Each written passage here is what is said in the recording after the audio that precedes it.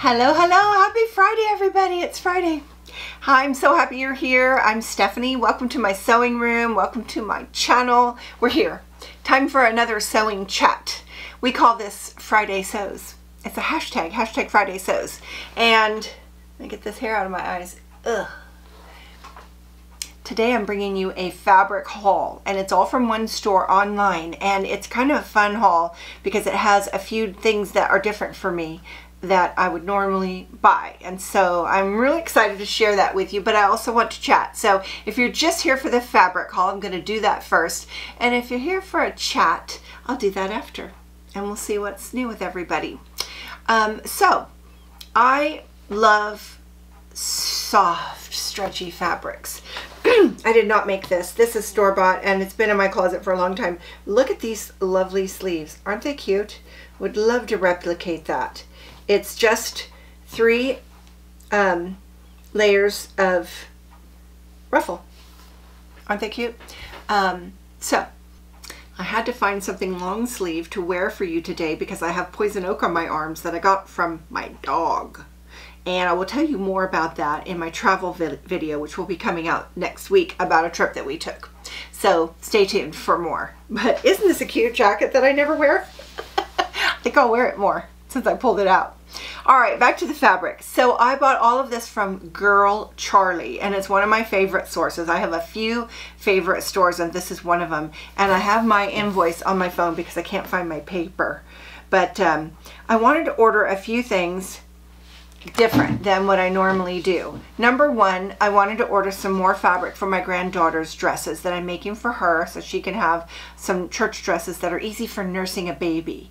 And so I picked 2 for that. Now she's received my test dress, so we still have to go over what to change and what fits good and what doesn't. She says she loves it, so we'll see.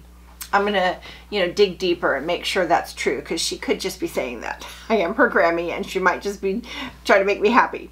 So I really want her to be happy. So I'm gonna show you the 2 that are hers first. So this one is a double brush poly, and it is so beautiful. It's got a beautiful like tan beige backdrop with these lovely roses. Are they roses? They're pretty orangey red flowers. Now my granddaughter is a redhead, and she looks good in these earth tones for sure. Although, even though this isn't a color I would normally pick, I love it so much I would wear this for sure. But it's mostly for her. It's going to be stunning on her. So that's this one. Hold it up one more time so you can see the whole thing. Isn't that pretty? Okay. So double brush poly for my granddaughter.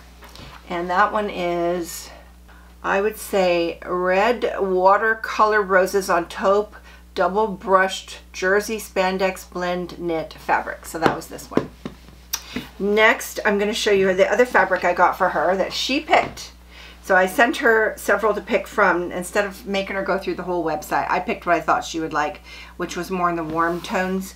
And this was her second favorite. This was her first favorite. This was her second favorite. Look at this. It's so pretty. Another one that's not my colors, but I would totally wear this because it's so pretty. And the only thing that makes it not my colors is the yellowy background, because I am kind of sallow in my skin tone and I need more cool colors, the blue tones. And she is a redhead, so she looks good in the warm tones. So I've got this, and this is same. Let's see what it says. Orange, red, gold, wildflowers. Orange, red, gold, wildflowers. Yeah, that's it. On cream, double brush jersey, spandex blend knit fabric. Same thing. So those are 2 granddaughters. While I'm there buying, and I'm already paying shipping, I may as well get something for me, right? So this is so pretty. Let me hold it up first. Look at this. Isn't this gorgeous? Oh my gosh. So it's kind of a blue-green background with kind of a light blue, almost a aqua blue flowers. Oh my gosh, I love this so much. I want this in my closet right now. I have so many things on my wall that I also want in my closet. So this is Aloha Floral Silhouettes on Dusty Sage Double Brush Poly Spandex Blend Knit Fabric. Now, we are at the end of Double Brush Poly, my favorite fabric. Now I wanted to experiment and see what's what. If I don't know what it is, maybe I'll just order some and find out what it is. And that's what these two are, to find out what they are. So this fabric is, well, let's see. Abstract Big Retro Floral on White Cotton Jersey Spandex. So this is white, this is Cotton Jersey Spandex Blend. So this is Double Brush Poly, this is Cotton Jersey Spandex Blend. So I just want to feel it. What does it feel like? Okay, let's first look at it. It's so pretty. Isn't it pretty? It's super cheerful, almost kind of 60s retro to me. One thing that I've sort of discovered recently with a dress I just made that I can't remember what, but I don't think I should pick this again because this really is a white dress and I don't like wearing white. I don't know why. I just don't feel like I like it. So this is a white dress with flowers on it. And so I'm trying not to pick white backgrounds. It's just a thing. So I will actually enjoy this because it's so bright and so cheerful and so colorful. But let's just feel it. What is the difference between this and a Double Brush Poly? It's still very soft and it still has a lot of give, and it's a 4-way stretch. It's thinner than the Double Brush Poly, so lighter, might have a better drape. It might have said the stretch on the website, but I'm going to get my stretch ruler because I haven't pulled that out in a while. So let's find that wherever I put it. This is a stretch ruler that I got from Stitch Buzz on Etsy. And I don't know if she still sells them, but basically it measures the stretch of the fabric. So what you do, and you could do this with, you can print a ruler on a piece of paper and it'll tell you the percentages if you Google how to measure stretch, a fabric stretch. So what you do is you lay it down and then you lay the ruler down and you hold it at the beginning and then you grab it at this one and you grab it at the 5 and you pull and you see how far you get. You get to the 9. And 9 is 90%. So it's very stretchy this way. Now let's check the other direction. Just side, that's long ways. Let's check side to side, which is usually stretchier, isn't it? All right, we're holding at the 1, we're holding at the 5. Oh yeah, it goes past the ruler, so 100%. So this is very stretchy. So really anything that needs a lot of stretch, this fabric would do. Now how do I get it back?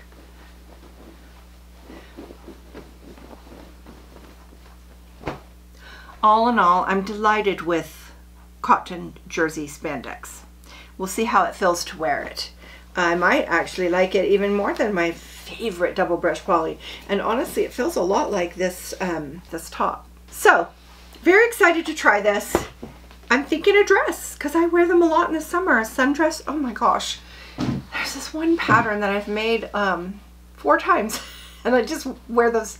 This is the one with the tie. It's a Simplicity one with the ties on the shoulder. I could see that in this. I can see that in all of these, really. I just love that dress. Oh my gosh, and I get so many compliments on that dress. They want to know where to buy one. I love this pattern on this fabric. It's so pretty. I don't want to hold it sideways because it's really pretty up and down. So let me just open it up a little. Oh, isn't that pretty? It just makes me think of an Asian print. I don't know what it is, but it's just so pretty. Now this is a fabric I don't know, and that is why I ordered it. Okay, so let's look and see what it is. Feather Fan. See, there are fans. Feather Fan Floral on Midnight Jersey ITY knit. What is ITY? I have to look it up. Hold on. Okay, I have Googled it. It is, the initials represent interlock twist yarn. That little twist attribute assists this great fabric to be great, elastic, and feel soft to the touch. It is a fabric that is easy to work with, and the fabric does wonderful work when used for dresses, shirts, skirts, and extra. It's a polyester cloth that's expected to breathe well. So if you have breathability concerns, this might be the fabric that is ideal for you. This fabric has a little sheen along with a little body. Its liquid nature assists it to curtain well and to ensure that your number should be flattered every single time you take a step. It's a two-way stretch, and it also washes well. Okay, so it's a two-way stretch, so not super stretchy. Whoopsie, did I lose my page? No, here it is. Two-way stretch, so not as stretchy as any of these, but it has that. It hangs well, it drapes well, and I'm just really wanting more of that. Some of the patterns, they just really look so much better when they just kind of swing and hang instead of just stick out or stick to you. So I'm looking forward to trying this out.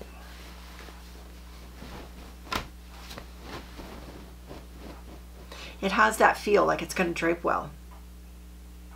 What dress did I feel like draped that needed a drape? Several tops needed a drape. So this would be great in a lot of things.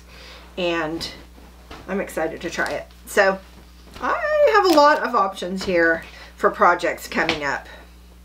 And it's like, I'm not really sure what this is the chatty part. If you came for the fabric haul.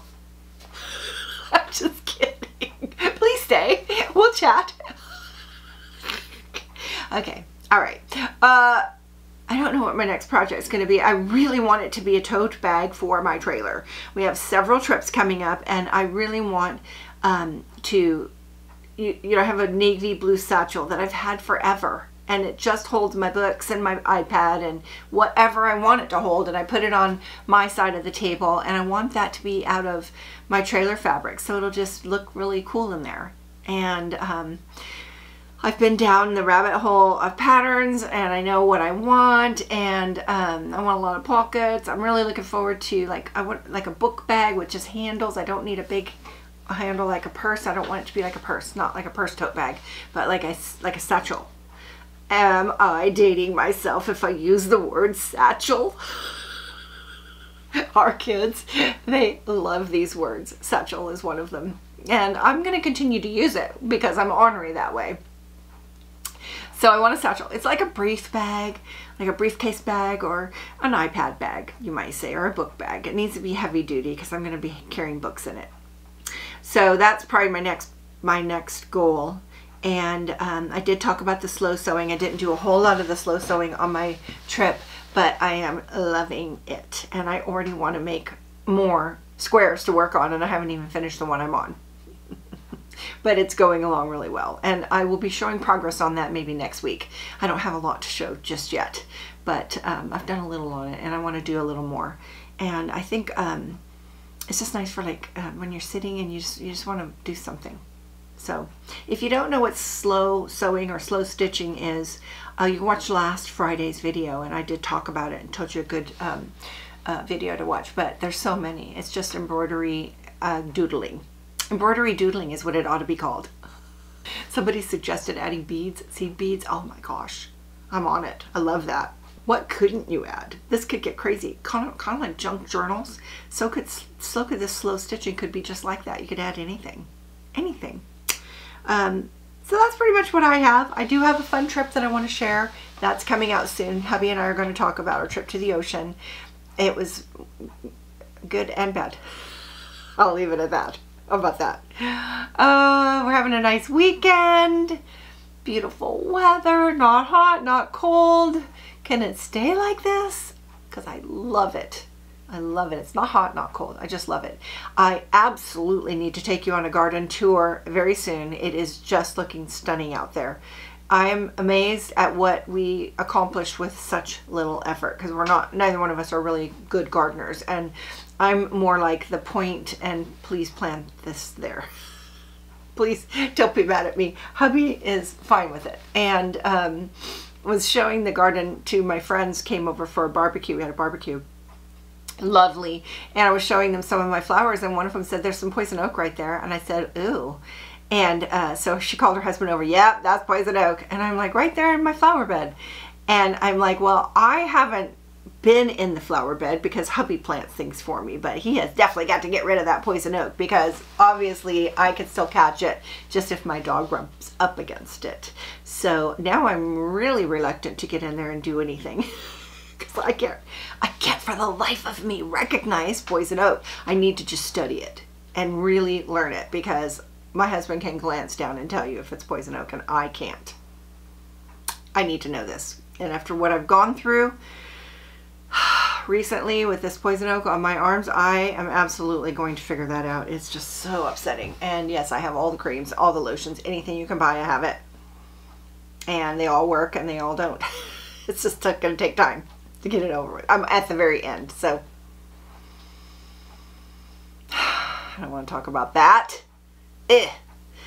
So the weekend, I have my granddaughter coming over because my grandson got invited to a friend's house and my granddaughter was going to be left with no plans because her friends weren't available. So it's Grammy Day and we're having a girl day and she feels very special. So it's so funny. I asked her what she wanted to do and she listed off all the things she always does. She wants me to buy Lunchables. She wants to have a tea party with her tea set that she has here. And I said, well, what about dinner? And she wants goulash because they've figured out that that's good and they ask for it every time. I'm going to be famous for goulash now. I have a good recipe. I love goulash too. I remembered it from my childhood and I made it for hubby. And so I told them, oh, I'm going to make this goulash for you. And they like the name is funny. And so now that's my dish. I have another recipe I think I might talk her into that I like. Some kind of don't really need goulash right now. I just had some. So everything I make for the freezer. Do you do that? I make little mini dishes so when hubby's out shooting I only can heat up one. It's like leftovers in the freezer. I feed my freezer. So I've already fed my freezer a bunch of goulash and I don't really want to make it again. I want to make something else. So it could be spaghetti. I've got this cheeseburger casserole that's really good. Oh, I love that. So I'm not one to talk cooking because I'm not very good at it, but I do have Pinterest. That's all you need. Follow the directions and you get food, right? So love my fabric and my 2 new fabrics that I've learned about. Now I know what ITY is and I love it. I think I'm going to want more. Now I know what cotton jersey is and it is awesome. So stay tuned, folks. I might be switching it up a little. I'm very stuck on my one kind of fabric, but I really want to graduate into some other things. Oh, I have to tell you, I made that really cute top twice, and it's the last 2 Fridays you'll see it, and it's a pixie woven is the pattern. Can't remember who makes it. Wardrobe by Me? I'm not sure. But pixie woven pattern and you'll find it on Google, but it's a cute one for woven. And I have 2 and I wanted to wear them on my trip, but I couldn't because all I could wear was long sleeve. I didn't want, number one, you don't want it to spread and you don't want to scratch it. So a long sleeve was just a way to protect it. And I couldn't wear all my favorite clothes on this trip because of that.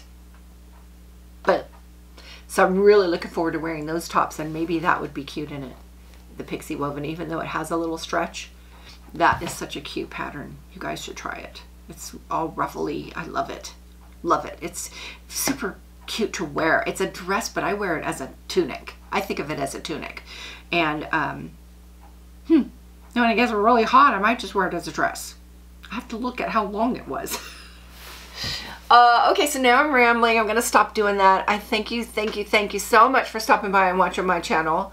I appreciate you so much. I look forward to reading you in the comments and visiting with you and hearing what you're up to. So do share whatever you're working on. You know what's cool is if you share what you're working on, then all of us see these comments can go look and see and get ideas. I love that. So thank you for when you do that, and if you haven't looked down the comments to see what wonderful things people are making, you might get exposed to something you didn't know about, like a pattern or something. There's all kinds of things. Okay, I digress. I don't have anything written on my board, and that's what's wrong. That keeps me on track, and I will never do that again. Thank you so much for stopping by. I really appreciate it. I'll see you next time. You take care and have a good weekend. Bye now.